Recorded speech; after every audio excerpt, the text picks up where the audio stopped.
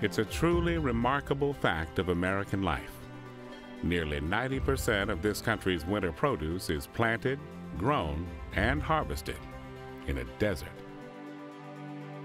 But how can the Imperial Valley, one of the most arid places on Earth, supply such a bounty of fresh vegetables to people across our nation? It all begins with that essential natural element known as water. This Imperial Valley, it's one large desert. Very little rainfall. Fortunately, the Colorado River traveled this direction.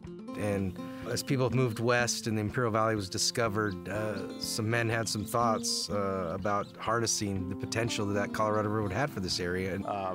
They used horse and plow, and they dug the All-American Canal, which brings water from across the desert to bring it into Imperial Valley. The work that our forefathers put into this place to bring it from a desert to a beautiful garden, the amount of produce that this area produces is quite remarkable.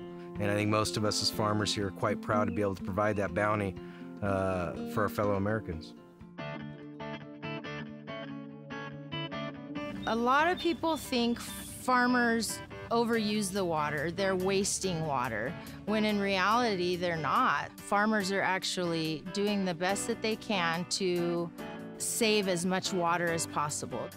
So I often hear that, ag uses 80% of California's water.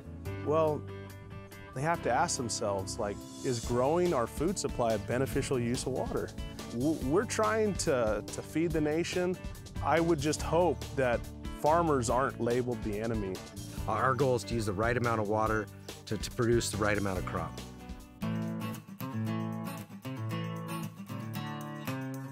We've used drip systems, we've used sprinkler systems, overhead irrigation, tailwater recovery systems. I have a dozen apps, all tied to different soil monitoring and weather monitoring. And what this allows us to do is get more crop per drop. The amount of water that we used to grow a head of lettuce 10 years ago versus today, the amount is so much less.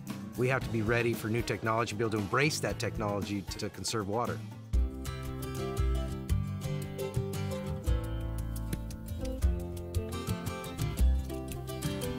Since 2003, Imperial Valley farmers have conserved more than 7.2 million acre-feet of water for transfer to urban areas in need.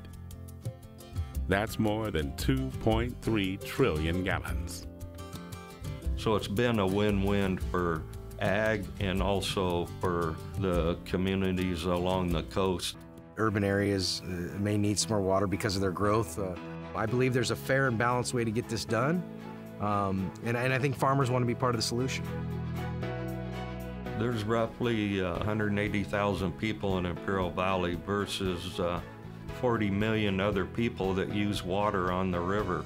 So we understand we need to work with those folks, get water to them, and that way we can both live peacefully. We have an ever-increasing population. Every year, less arable acres are available. So modern-day farmers are going to have to continue to produce more with less. We're actually growing medicine. In a day and age where we have major health issues that the country's dealing with, we're a bright light that needs water to grow those crops and to grow that medicine. To be a farmer, you have to love what you do. You have to love the land. And if you take care of the land, it'll take care of you. Each wave of water channeled from the Colorado River is precious.